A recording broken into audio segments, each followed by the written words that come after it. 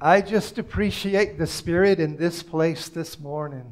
Eu tenho apreciado o Espírito presente neste lugar, nesta manhã. Your love and your fellowship and your praise and your worship. O vosso amor, a vossa comunhão, o vosso louvor. And I've enjoyed meeting some of you and your Pastor Paulo. E eu já tive o prazer de me encontrar com alguns de vocês e com o vosso pastor Paulo. I see that you love Jesus. E dá para ver que vocês amam Jesus. I love Jesus too. Eu também amo Jesus. We're family. Portanto, somos família. Brothers and sisters. Irmãos e irmãs. It's good to meet you. E é bom estar aqui. Hallelujah. I want you to open your Bibles with me, if you have them, to 1 Corinthians chapter 12. Eu gostaria que, se vocês tivessem as vossas Bíblias, as abrissem comigo em 1 Coríntios 12.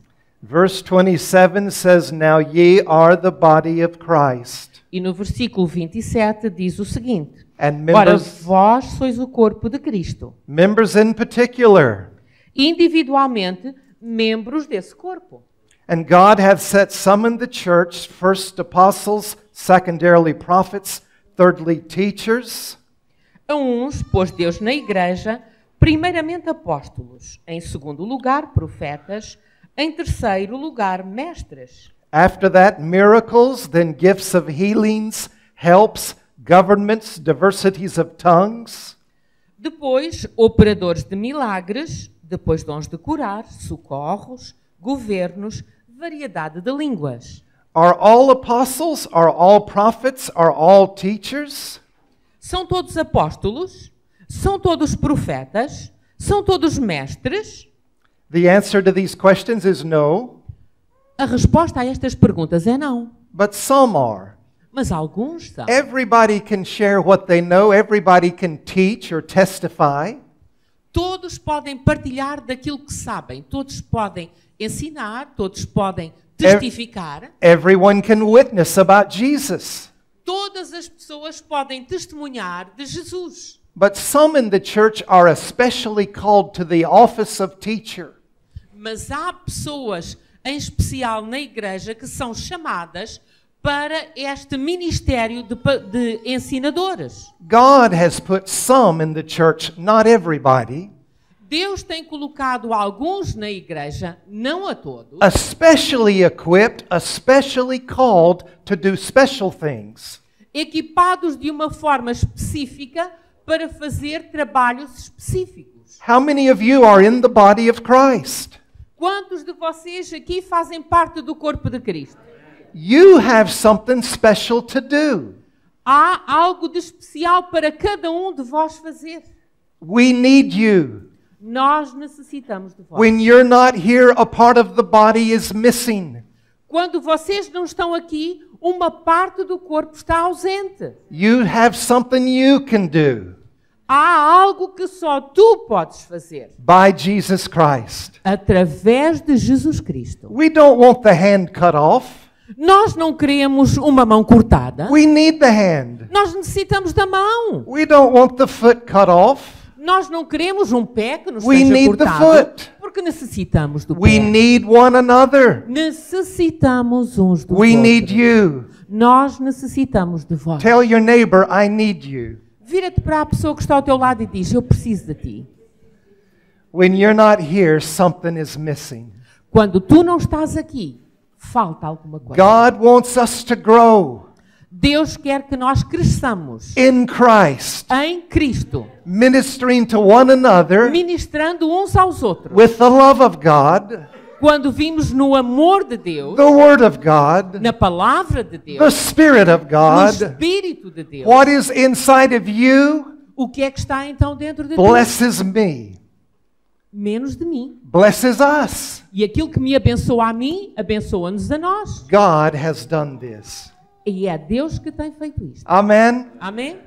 Some in the church are apostles, prophets, teachers. Alguns na igreja são apóstolos, professores, profetas. Are all workers of miracles?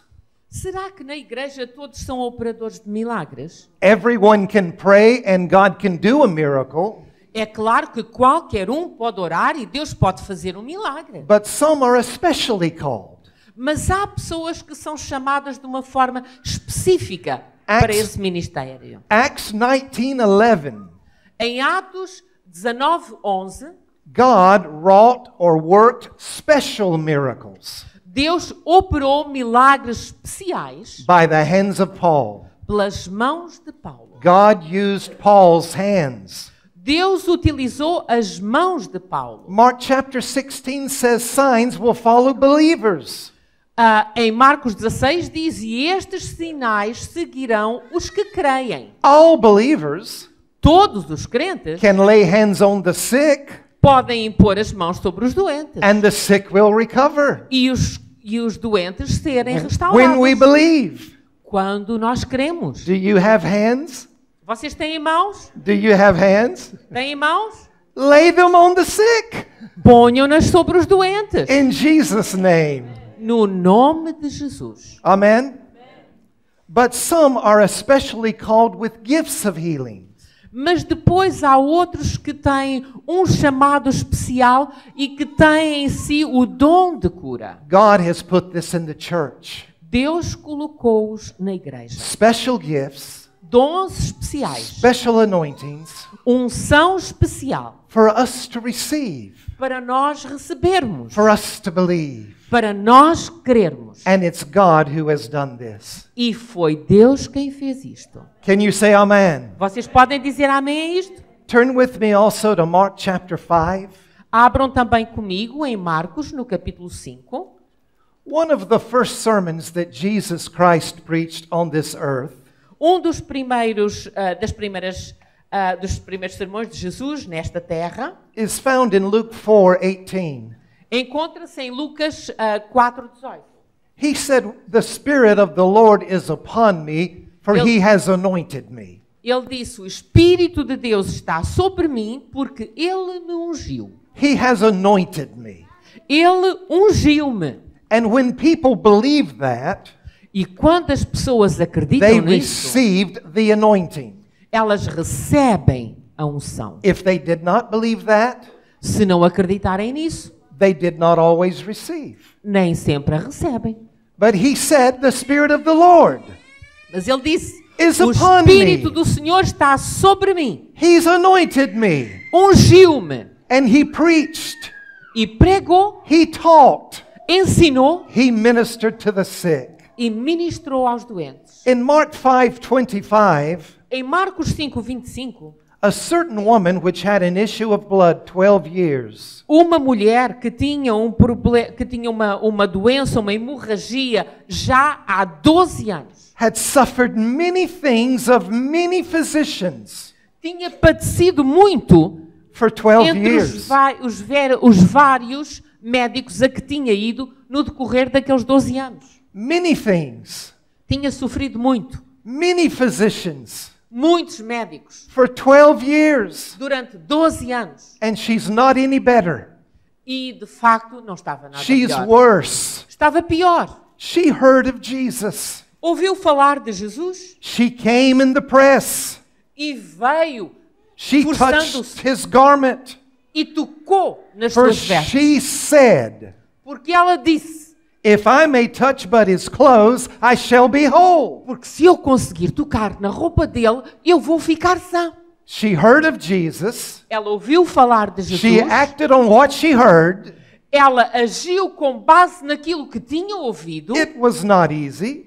Não foi coisa fácil. She came in the press. E ela forçou o caminho até ele. It was not easy, Não foi fácil. but she had heard. Mas ela tinha ouvido. I'm glad she heard. E eu estou feliz porque ela ouviu. What she heard moved her to act. E aquilo que ela ouviu levou-a a entrar em ação. She must have heard some good news. Ela deve ter ouvido boas notícias. She heard something good about Jesus. Ela deve ter ouvido alguma coisa boa acerca de Jesus. She heard God didn't make you sick.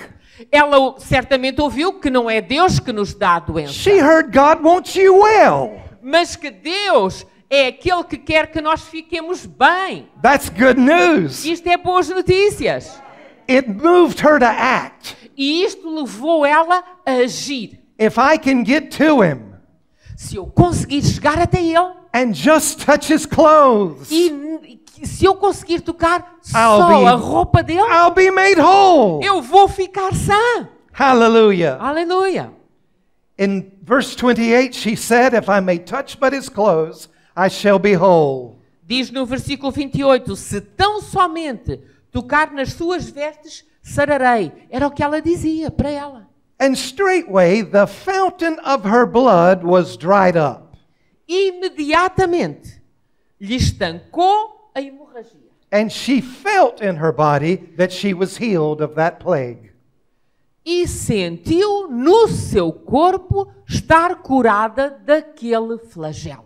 And Jesus, immediately knowing in himself that virtue had gone out of him, E Jesus, conhecendo que de si mesmo saíra poder, turned him about in the press and said, who touched my clothes?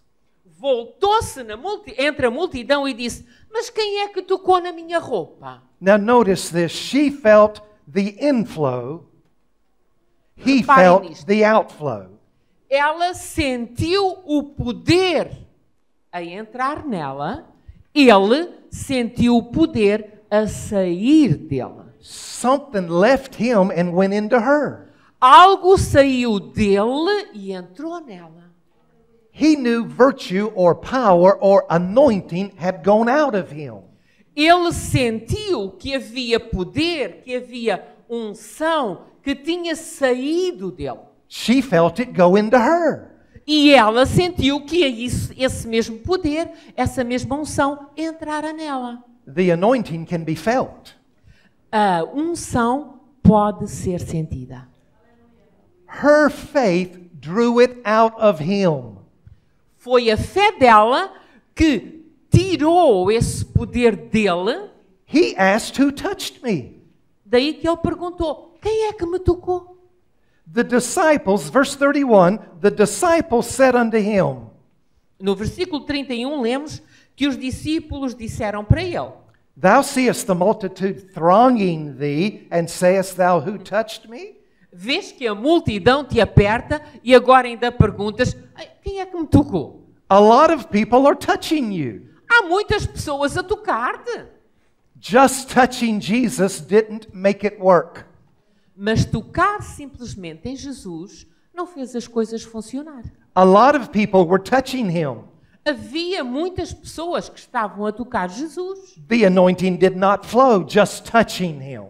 E a unção não saiu dele só porque essas pessoas o estavam a tocar. We pray for the sick and sometimes we want to push it into them. Às vezes oramos pelos doentes e queremos como que forçar a saúde neles. But just touching Jesus did not make it flow. Mas só pelo facto que estavam a tocar em Jesus não fez isso acontecer. He asked who touched me. Ele pergunta, mas quem é que me tocou? The disciples said, a lot of people are touching you. E dizem os discípulos, mas há muita gente a tocar-te. But he looked round about to see her. Mas ele começou a olhar à volta para ver se havia. The Bible says she, fearing and trembling, fell down before him and told him all the truth.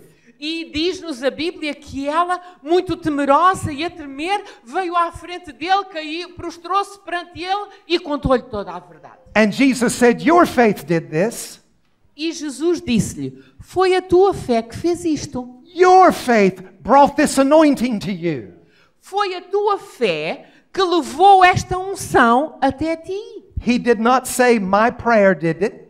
Ele não disse, foi a minha oração que fez isto. He did not say, my faith did it. Não disse tão pouco, foi a minha fé que He did fez not isto. say, all of the apostles prayed and had faith, and that's why you're healed. Também não disse, olha, os apóstolos estavam todos a orar e tiveram fé e foi por isso que tu foste curada. A lot of people were touching him. Havia muitas pessoas a tocar Jesus. But her faith made her whole. Mas foi a fé dela que Her a tornou faith- sã. Drew the anointing out of Jesus. Foi a fé dela que como que extraiu de Jesus a sua unção. He knew the anointing had gone out of him. Ele sabia que a unção tinha saído dele. And he looked around to see who had done this. E ele procurava à volta dele qual era a pessoa que tinha feito aquilo. And he said, your faith did this. E depois disse, foi a tua fé que fez isto. Your faith made you whole. Foi a tua fé que te tornou sã. If her faith made her whole, Se a fé dela a tornou sã, your faith can make you whole. a tua fé pode tornar-te são. If her faith made her whole, Se a fé dela a tornou sã, the anointing God has put in the church a unção que Deus tem colocado na igreja will be drawn out, será como que extraída, just like her faith. tal como através da fé dela. Your faith can make you whole. A tua fé pode tornar-te são. Now, you always can have faith in the Word. É claro que tu podes ter sempre fé na palavra. You don't even need anyone to lay hands on you. Tu não precisas que ninguém ponha as mãos sobre ti. When you believe His Word, Quando tu acreditas na sua palavra, Himself took our infirmities Ele tomou sobre si as nossas enfermidades and bare our sicknesses. e levou as nossas doenças. That's Matthew 8:17. Mateus 7:18. 1 Peter 2:24, by whose stripes 1 de Pedro 2:24, pelas suas pisaduras, you were healed. fostes sarados. You can believe that. Podes crer nisto. You can believe that. Podes crer nisto. Psalm 107:20. Psalm 107:20. Salmo 107:20. He sent His word and healed you. Ele enviou a sua palavra e vos curou. You can believe that. Tu podes crer nisso. But also there are anointings in the church. Mas também existem unções na igreja. God has done this. Ninguém fez isto. Some especially equipped and called. Porque há alguns que são especialmente equipados e especialmente chamados. With special anointings. Com unções especiais. God did this. Deus fez isto. Man didn't do it. Não foi o homem que o fez. God did this. Foi Deus que fez. God uses His body. Deus usa o seu corpo. You are the body. E vós sois o corpo. We are the body. Nós somos o God corpo. uses His body. Deus utiliza o seu corpo. Jesus is the head, Jesus é a cabeça, but we are the body. mas nós somos o corpo. Without your body, you don't get much done.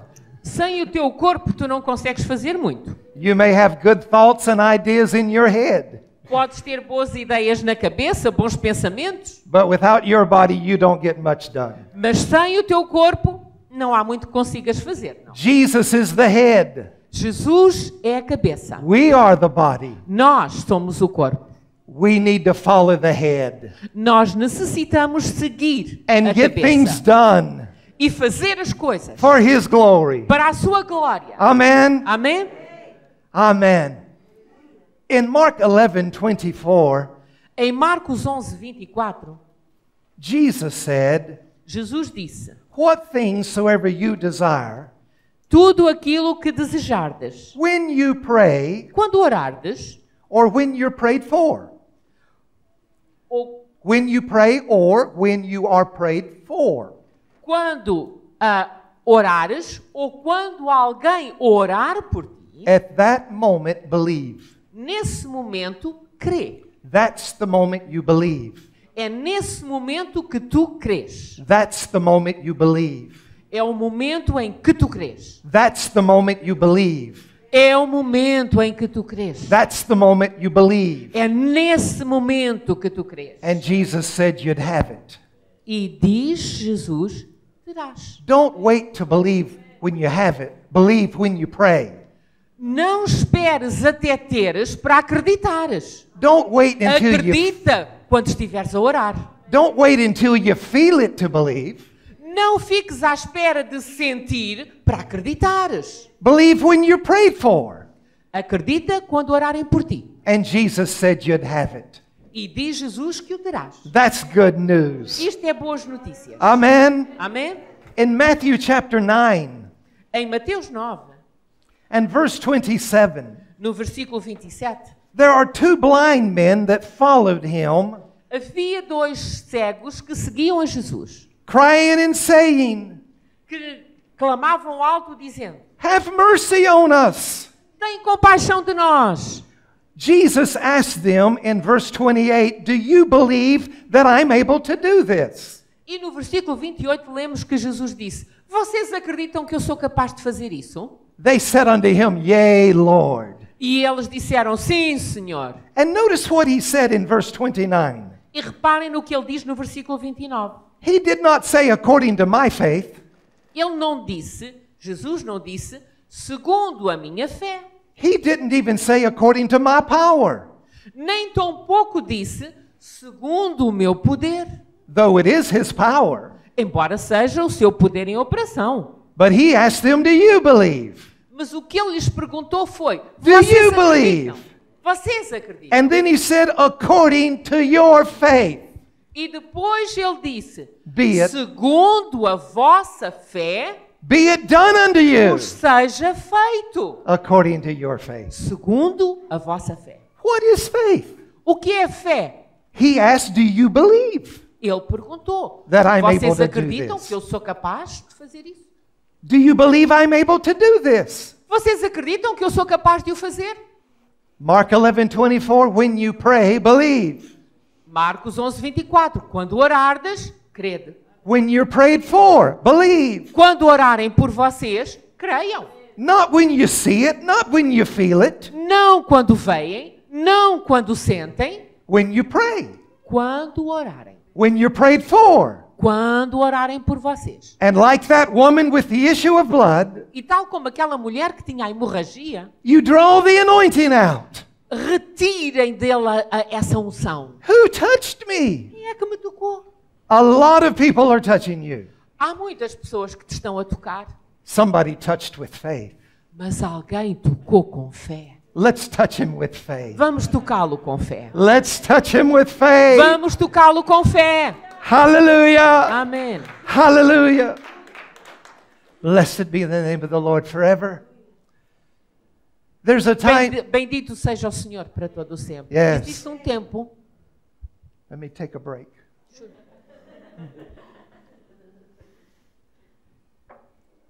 You are doing so good. Isn't she doing good?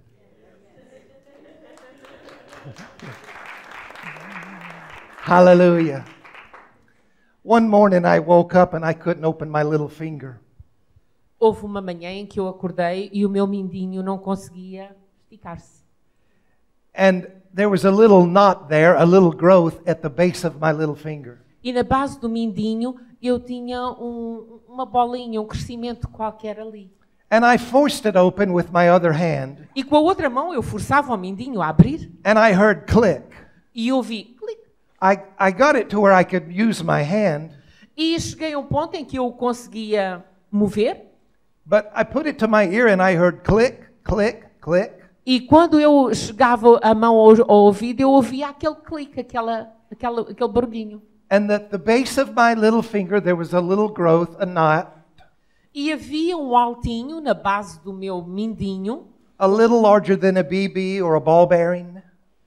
assim como se fosse uma bolinha de um fruto, And I began to fruto remember pequenino. my father, all of his adult life and all my memory of him. E eu depois recordei que o meu pai, durante os seus anos de adulto, do tempo que eu me lembrava dele, Had growths in both of his hands at the little finger, the base of the little finger. também tinha um crescimento assim, uma bolinha assim na base do mindinho dele. Larger than a marble. E maior que um berlinde. And it drew his little fingers up to where his hands looked like claws. E ele ficou com as mãos deformadas ao ponto das mãos dele parecerem garras. He couldn't open his little fingers. Por não conseguir abrir os mindinhos. And all my memory of my father, his hands looked like claws. E a memória que eu tinha do meu pai é que as mãos dele pareciam garras. Other members of my family look like that today. Hoje, na minha família, há outras pessoas que também têm essa aparência nas mãos. Or similar. Ou semelhante. And so the devil said to my mind, you have it too. Your daddy had it, now you have it too. E o diabo disse na minha cabeça, olha, o teu pai tinha, agora tu tens também. He said, what are you going to do? E o que é que tu vais fazer? And again, like machine gun fire. E aquele pensamento vinha aos meus ouvidos e parecia uma metralhadora. What are you going to do? What are you O que going é que to tu do? vais What are you fazer? going O to que é que do? tu What are vais you going fazer? to do? O que What é are que you vais going to fazer? do? O What que are é you que going to vais do? fazer? What are you going to O que é que vais do? fazer? Your daddy had it, now you have it too. Teu pai tinha, agora tens tu. And then he said to me, it runs in your family. E depois disse-me, é uma coisa da tua família. That sort of got me mad. That shook me. E aquilo abanou-me e fiquei zangado. I said back to the devil, what family are you talking about? E eu virei para o diabo e disse, olha lá, estás a falar de que família? I'm in a new family. Eu estou numa família nova. I have a new father. Eu tenho um novo pai. I have a new divine nature. Eu tenho uma nova natureza divina. Let me tell you what runs in my family. Deixa-me dizer-te o que é a herança da minha família. Healing runs in my family. A cura é a herança da minha família. Faith runs in my family. A fé é a herança da minha família. Power and victory runs in my O family. poder e a vitória é a herança da minha família. And I said, you know, I'm going to curse this the way Jesus cursed the fig tree. Olha, eu disse, eu vou amaldiçoar esta bola aqui, tal como Jesus amaldiçoou a figueira. Jesus said, whatever you bind on earth is bound in heaven. Jesus disse que aquilo que nós amarrarmos na terra será amarrado no céu. In Luke 17:6, Jesus said, you talk to the tree and it'll obey you. Em Lucas 17:6 diz, fala à árvore e ela te obedecerá. So I'm going to talk to this in Jesus' name. Portanto, eu vou falar a isto no nome de Jesus. In Mark 11:23, he said, you talk to the mountain, it'll obey you. Diz em Marcos 11:22, fala à montanha e ela te obedecerá. I'm going to talk to this in Jesus' name. Eu vou falar a isto no nome de Jesus. Now, he told me it runs in your family. That's true in the natural. E é claro, ele disse-me, isso é a herança de família, e no natural até é verdade. But the supernatural overrides the natural. Mas o sobrenatural sobrepõe-se ao natural. Amen. You see, Galatians 3:13 tells me Jesus became a curse for me. Diz em Gálatas 3:16 que Jesus se fez maldição por mim. He broke the curse. He bare the curse. He became the curse. Ele quebrou a maldição, ele suportou a maldição, ele fez-se maldição. The Bible says God made him to be sin who knew no sin. Diz a Bíblia que Deus o fez pecado àquele que não conheceu o pecado. So that we might become the righteousness of God in him. Para que nós nos tornemos a justiça de Deus nele. He went to the cross. Foi ele que foi à cruz. But he didn't stay there. Mas não ficou lá. He's been raised from the dead. Ele ressuscitou dos mortos. The curse is broken. A maldição foi quebrada. Amen. That's good news. Isto é boas notícias. I hear people talk about generational curses. Eu ouço muitas vezes as pessoas falarem acerca das maldições de gerações. They use Old Testament scriptures. Utilizam palavras do Velho Testamento. But in the New Testament, I learned that I'm a child of God. Mas no Novo Testamento eu aprendo que eu sou filho de Deus. I'm not a grandchild. Eu não sou neto de Deus. God doesn't have any grandchildren. Deus nem tão pouco tem netos. There are no generations before me. Não há gerações para trás de mim. I'm first generation. Eu sou a primeira geração. A child of God. Filho de Deus. A child of God. Filho de Deus. An heir of God and a joint heir with Jesus Christ. Herdeiro de Deus e co-herdeiro com Jesus Cristo. And I have an inheritance. E eu tenho uma herança given to me by my Father. que me foi dada pelo meu Pai. Healing is a part of my rights in Him. E a cura é parte da minha herança nele, do meu direito de filho. So I commanded this to go in Jesus' name. Portanto, eu ordenei àquele alto que saísse em nome de Jesus. And I didn't see anything happen.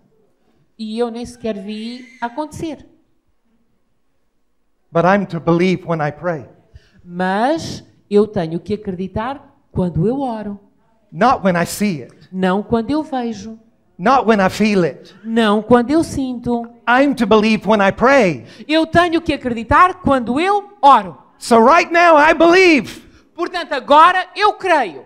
The next day I said, you can't stay in my body. No dia seguinte, eu olhei e disse, tu não podes ficar no meu corpo. Now don't misunderstand, I didn't curse it again. Compreendam isto. Eu não amaldiçoei aquele nódulo novamente. You curse it one time. Fazemos-lo uma vez. Just like you plant the seed one time. Tal como quando nós plantamos uma semente, plantamos a semente uma vez. But you still weed it and water it and fertilize it. E nós continuamos a limpar a terra, a tirar as ervas, a fertilizar, a regar. If you want a good harvest. Se queremos uma boa colheita. Don't dig it up to see if it's growing. Mas não vão lá esgravatar para ver se a semente está a crescer. So the next day I said, you can't stay in my body. You have been cursed the way Jesus cursed the fig tree. E eu olhei para aquilo no dia seguinte e disse, tu não podes ficar no meu corpo porque tu foste amaldiçoado como Jesus amaldiçoou a figueira. I said it again the next day. E no dia seguinte disse a mesma coisa. And the next day. E no dia a seguir. And the next day. E no outro. Some days, lots of times. Houve dias em que disse muitas vezes. The devil says it's not working. E o diabo se agradava. Não estava a funcionar. God's word is true. Mas a palavra de Deus é I'm to verdadeira. believe God. Eu tenho que acreditar em Deus. And resist doubt. E resistir àquela voz. After 3 months. Passados 3 meses. I wish I could tell you 3 days. Oxalá eu pudesse dizer-vos hoje que foi passado 3 dias. After 3 months I noticed that's a little smaller. Mas passado 3 meses, eu reparei, olha, está mais pequenino. But I kept at it. You can't stay in my body.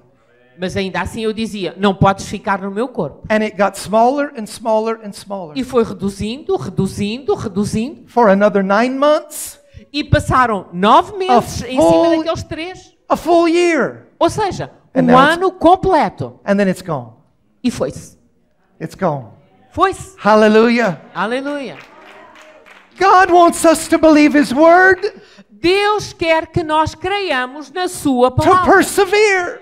Para perseverarmos. To resist doubt. Para resistir à dúvida. Some things are quick. Há coisas que são rápidas. But believe when you pray. Mas acreditem quando orarem. It may happen in seconds. Poderá acontecer em segundos. But believe when you pray. Mas acreditem quando orarem. It may be the next day. Poderá acontecer no dia seguinte. But believe when you pray. Mas acreditem quando orarem. It may be 3 weeks later. Porque poderá só acontecer passado 3 semanas. But believe when you pray. Mas acredita quando orares. In Jesus' Em name. nome de Jesus. God is faithful. Deus é fiel. Say it out loud. God is faithful. Digam alto. Deus é fiel. Say it again. Digam novamente. Say it Deus again. é fiel. Say it again. Outra vez. God is faithful. Deus é fiel. Hallelujah.